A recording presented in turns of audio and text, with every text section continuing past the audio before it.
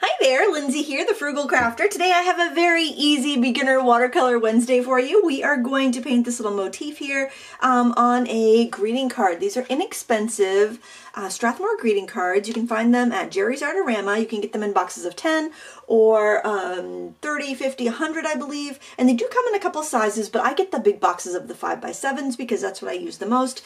And they come with envelopes which you can also paint on, and I'm going to show you how to do that as well. I'm going to be using watercolors from our sponsor, jerrysartorama.com. These are the Lucas watercolors.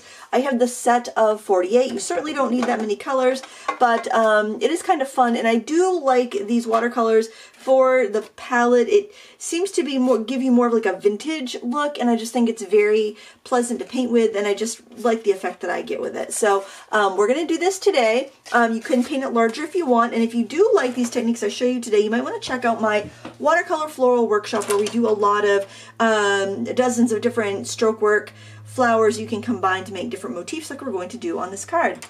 So I'm going to start off with a number 2 pointed round, or you can use a liner. That's completely up to you. And we're going to take some, I'm going to mix some green yellow, which is like an azo green, with a little bit of phthalo blue. You can also use sap green if that's what you have. I didn't have that in this set, or I didn't like the sap green in this set. It's a little bit more muted, so I wanted to mix my own.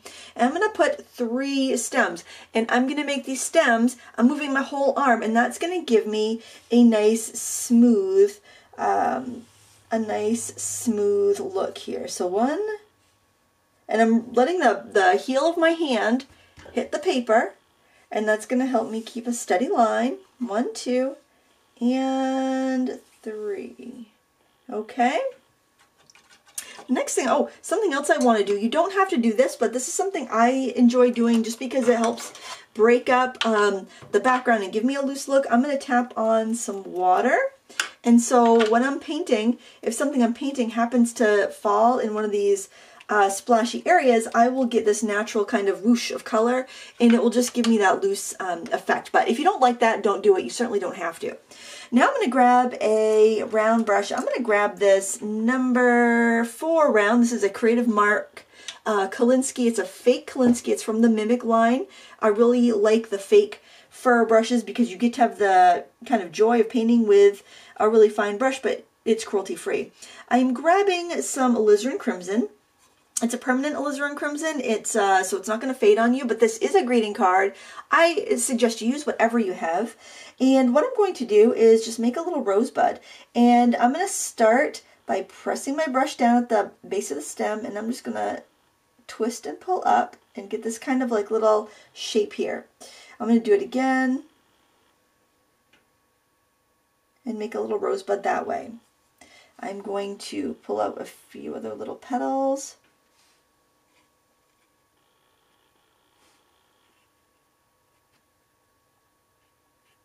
And I want this one to be a little full. And I have this taped down to my mat. Typically what I would do is I would move my my board around so I'm pulling the strokes towards me, but I wanted to tape this down onto my media mat because I knew it was going to kind of contain my splashes and any mess that I'm going to make. Now I'm going to grab some of that, that green gold here. It's pigment Y129. And I'm just going to make a little ball underneath. If it wants to drip into the red, that's fine, as long as it doesn't mix too much. And now I'm going to grab a little bit of the phthalo blue with that. I'm actually going to switch brushes. I'm going to go back to that number 2 round because you can actually do a lot with this on a card because it's not a lot of space. And I'm just going to pull down some little strokes. This one's got a better point on it, so it's easier for this. Now the next one, I'm going to show you another way to do it. You can do it with the hip of the flower first.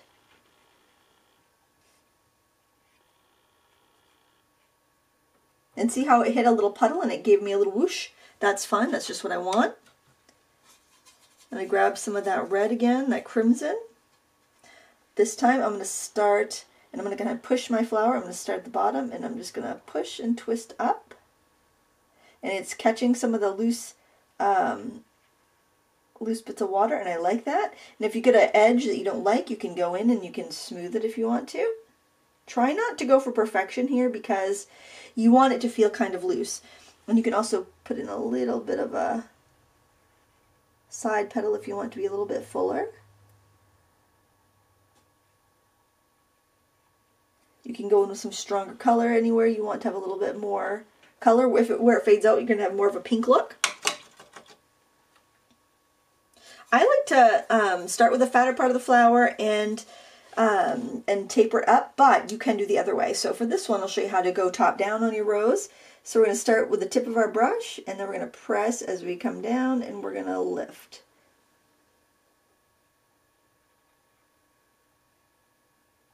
And that gives us another rosebud. So if you're sitting, you've got this taped down to your desk like I do, you can go in several different ways and get your flower done.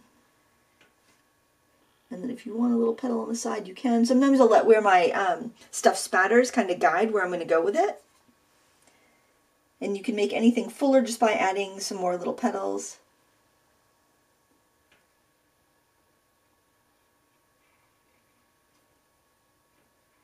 I kind of just go by what I feel like painting. I mean, this is a very intuitive process.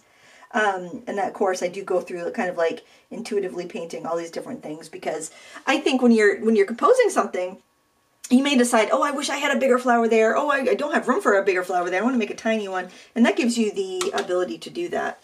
Again, go in with a little hip of the flower and throw in a couple little drops. I'm also going to throw in, I'm just going to stick with this brush. This brush is real easy to use on this size card. I'm going to go in, I'm going to throw in a place to throw some leaves. And then I can also put in some other curlicues. I like to do the curlicues because where they hit any splashes, you get these really pretty effects. But you can go with fewer or more, it's completely up to you. And I also want to put in a little bit of a teal one because I'll do some small little vines that way as well. So I just got the cobalt teal, which is a color that's in the 48 set, which is really pretty. You can also buy any of these colors individually. And I'm just going to throw in a couple little sprigs of this so I can make kind of a spray. And my arm is hovering over the table. I am taking this whole move from my shoulder. So if you can do that, that's really going to help you with the smoothness and the looseness of your composition. For my little rosebuds, I think I will go with, I think I'll go back to that number 4 round. I'm going to take the yellow on its own. So I'm going to show you this round brush leaf, and then we'll do flat brush little leaves on the teal there. I'm going to pick up a little bit of the phthalo blue on there too. And I am just going to start making some petals. Now generally on a rose bud leaf, our petals kind of are symmetrical. Don't worry about the splashes. If you didn't pre-splash your paper, you're not going to have that. So I'm just doing 2 strokes side by side. And generally you have about 6 petals on a sprig, or 6 leaves on a little vine for your rosebuds. Oh, I like that one. I like that juicy. I like to have them kind of juicy too because I like to drip in some other colors. So I'm going to go in and drip in fill those in with some paint while I'm at it. So I'll have that option. And they get smaller as they go out, but in your fantasy world you can put as many on there as you want. I will leave space if I've got another element that I don't want to overlap or compete with. So you also have that ability. And you can just draw the shape and fill it in. Now I'm going to grab some of the phthalo blue, mix it in with that green. I'm going to add some of that here and there to some of these petals. Because I like that loose look. I think it's really pretty when it hits like a splashy spot there and you have when you have that sort of stuff happening. Now I'm going to go to my number 2 round and I'm going to pick up some of that red. Because you'll notice on the little buds, the little leaves, I mean. My goodness, words are tough today because I'm in the zone. I've been painting this morning and I've just kind of been in that zone, and then you'll have a hard time talking. And I'm just going to give this little rim, and I'm doing a little serrated edge because rose leaves do have this little serrated edge. I'm not doing it on everyone, but I'm doing it on some.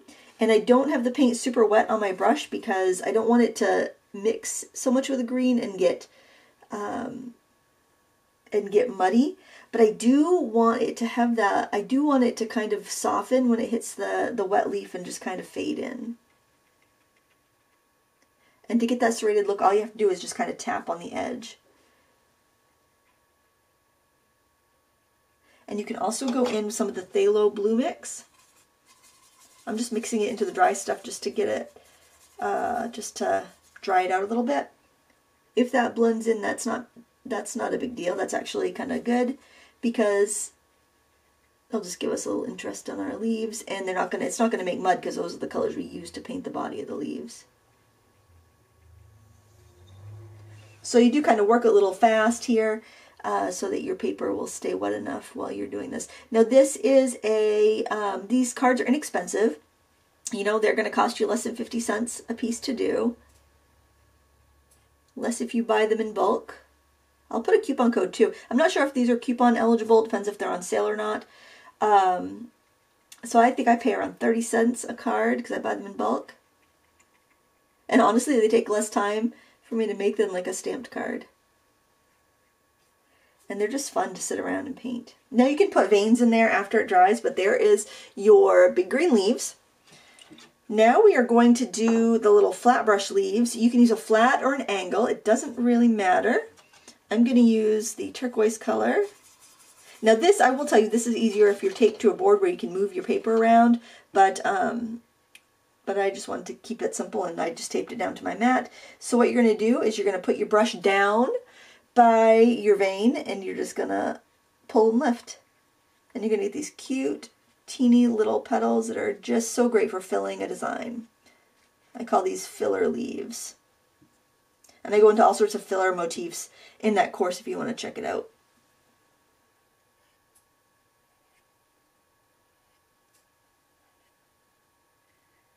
So I have to kind of contort my arm around when I'm doing this. Oh, I love it when I hit a little, look, that one made like a perfect leaf, just hitting it just like that. I love it when I hit the little splashes because it just gives me a little bit of a unexpected little run of color. And the nice thing about the colors in this set, a lot of them are granulating. There's a lot of earth, like mineral pigments that have that that beautiful granulation, especially used in a really wet wash, and I just think that's really pretty for something like this. There we go. Oh, that timed out perfectly. Okay, I like that. So we got that pretty little spray there. And honestly, the more practice you get at this, the more clean your design will be. So you probably will want to be splashing it just to give you that looseness. And this is a wonderful thing. Even if you're not like crazy about doing this type of brushwork, it will develop your brush handling skills. Something I did when I was a teenager is I took toll painting lessons, which is a form of decorative art, and it really develops your brush skills. And you might think that it looks a little fuddy-duddy, or it looks too old-fashioned, but you are going to develop brush skills if you do like a traditional toll painting or rosemalling class. Those are good skills to know. And, you know, I am kind of twisting my arm around in a weird position here, so feel free to, you know, move your piece as you go. You don't really need to tape it down. It's we're not getting this totally soaked, but I do like to have a white border because I'm going to splash some more color on there. If you want to make a bigger leaf, you just simply drag it further before lifting. Oh, let's do a little bit darker. Just drag it further before lifting. And you can do that. Sometimes I want to fill a space a little bit more, so I will do my leaves a little bit bigger. Okay. I think at this point I'm just going to dab in some other colors that I want, do a little spattering. I love to add yellow ochre. I think that color is so pretty. I like to fill in, especially if I've gone to the trouble of taping down. Now what I'll do with a card, you probably tell at the beginning of this video that that card, I've used that tape before. I can usually reuse a card, the tape I use for a card painting a few times before I need to replace it. So that's kind of nice. I'm going to give us a little spritz.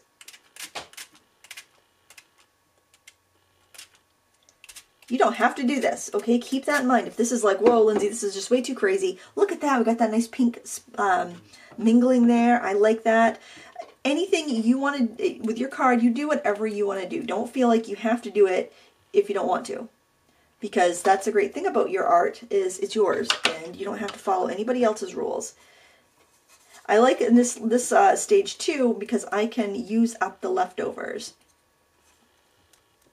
Now I did kind of leave a little open space here because I figure you can stamp a thank you or a happy birthday or whatever you want. I don't think I'm going to do that on this one. I think I'll save this one for, you know, in case I need a different occasion, in case I need a thank you or thinking of you or with sympathy. It's nice to have those on hand. It's so difficult to make sympathy cards because, you know, you don't want to say the wrong thing, and sometimes you second guess yourself. You're like, was this the right message? And I think having those done ahead of time is kind of nice because that way you don't have to hem and haw. You can actually get that card out, you know, when it can be its most comforting. So something like this I think would also be really pretty for that. Maybe go a little bit lighter in the color of the flower. Okay, and then what you can do, if you have any of the flowers that are open enough that you can see the insides, what you can do is take that small brush, get the yellow ochre kind of thick, because yellow ochre, even though it's a watercolor, it's one of your more opaque watercolors. You could just do a couple little dabs, if you can see in the center there. And you can get a little bit of the yellow centers, like you would have on a rosebush rose, which is when you have kind of like a loose motif here. That's kind of handy. So what I like to do is just kind of dry this off. You can blot it a little bit if you have any big puddles. This one, when you're pretty sure you've done all you want to do to it. And while I'm drying, I'll show you the finished card. We've got we get a nice white border from peeling off the tape, and then I did some stamping. I kind of regretted the stamping after I had it down there, so what I'm going to do is show you the stamping on the envelope and show you how to just doodle some motifs around that. That way, if you are a stamper and you're not, you know, maybe you don't want to go buy watercolor paper, you just want to, you know, just add an accent on your cardstock or on your envelope or whatever. I'm going to show you kind of a more dry technique that you don't need to have watercolor paper for because it's not going to be like a really juicy and wet one. I think I can take that off now. And also heating the tape makes it easier to remove, so that's kind of nice. My tape still has quite a bit of wet paint on there, so just try not to drip it on the card. Generally, I just make sure everything's completely dry. Also, wet paper, if your paper's wet and you try to remove the tape while your paper's wet, it's going to be more likely to tear. But heating your tape, this is just regular Dollar Tree masking tape, heating it will make it a little bit better. And I would sign it, you know, definitely sign it. I went a little bit bolder, a little more splashier with that. But, you know, you can putter with it and add to it as you like. So for the envelope, what I'm going to do, I got a few spatters on there, but that's no big deal. I've put a couple clear stamps. I put happy on this side of my block and birthday on that side. These are just inexpensive. Well, you can find them inexpensively, I should say. These are Stampin' Up. They're not terribly inexpensive, and I think this might even be a retired set. But I'm going to go in with a really light teal ink. These are Gina K ink cubes. I prefer ink cubes to the full-size pads. I'm going to go in with a second tone and go like 3/4 of the way. And then I'm going to go in with this lighter tone and just go to like the bottom third or so. So I get like an ombre effect. Always go light to dark so you don't contaminate your ink pads. And I'm going to stamp happy right here. I like the clear stamps on any textured paper like watercolor paper because they have a little more smush to them and they will get down in the grooves a little bit easier. You don't want to do anything super detailed because the bumpiness of your watercolor paper, or even like these envelopes that come with the watercolor paper, has a little texture to it. You just want to make sure that you're going to be able to get in all the grooves of the paper, and a less detailed clear stamp will give you that ability. Okay, I'm going to use the same, I'm going to use this number 2 round here. I'm going to put in make sure it's in camera, I'm going to put in a little flourish here, a little twirl, a little curvy line I should say. And I'm going to do one in teal. Cobalt teal is one of my favorite shades of watercolor. I like to overlap them a little bit. Don't worry about them being perfect.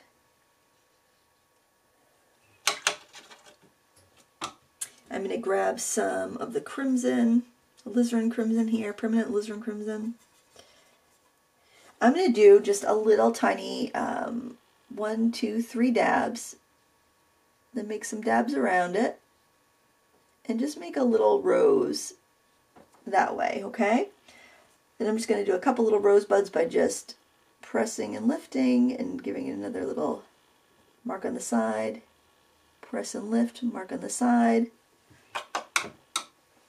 Going with some of that green that I mixed. It was, again, you can use sap green or use the green gold and a little phthalo blue.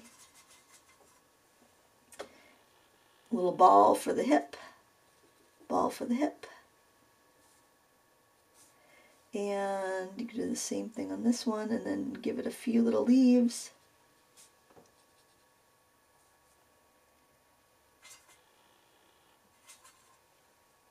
You can do as much as you want with it. This is an envelope, you don't have to stress out about it. So now I'm going to go back to that small flat brush here. I'm going to pick up that green that I mixed. And I'm simply just going to make little flat brush. And I'll show you about turning. See, it's just easier if you can turn as you go, because then you're always kind of pulling the stroke to your dominant hand.